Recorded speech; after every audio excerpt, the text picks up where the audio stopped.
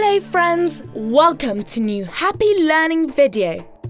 Today we're going to travel to ancient Egypt to know the mysteries of the pyramids and mummies. But don't be scared because they don't do anything.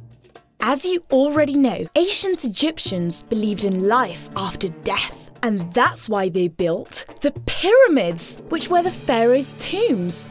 During their construction, there were thousands of workers for a very long time. Before, we believed that they were built by slaves.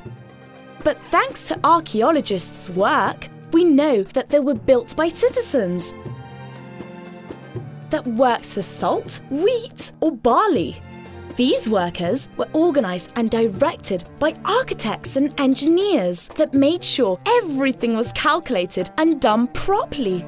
Today, we see that pyramids are old, but when they had just been built, they were covered in beautiful white limestone. And the tip of the pyramid was golden.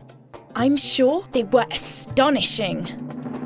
Inside the pyramids, there are tunnels, chambers, and secret passageways. And this was where they left the pharaohs' mummified bodies. But do you know what a mummy is? A mummy is a person's or animal's body that is kept after death.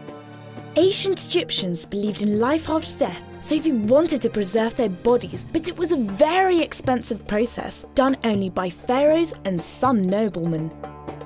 The mummification process took 70 days. First, the body was washed, and all its interior organs, except the heart, were removed. Then, the body was filled with linen and covered in salt for about 50 days. After this time, the body was wrapped in bandages and placed in a luxurious sarcophagus.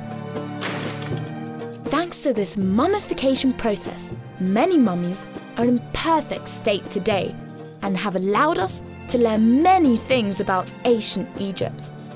Goodbye friends, and don't forget to subscribe to Happy Learning TV.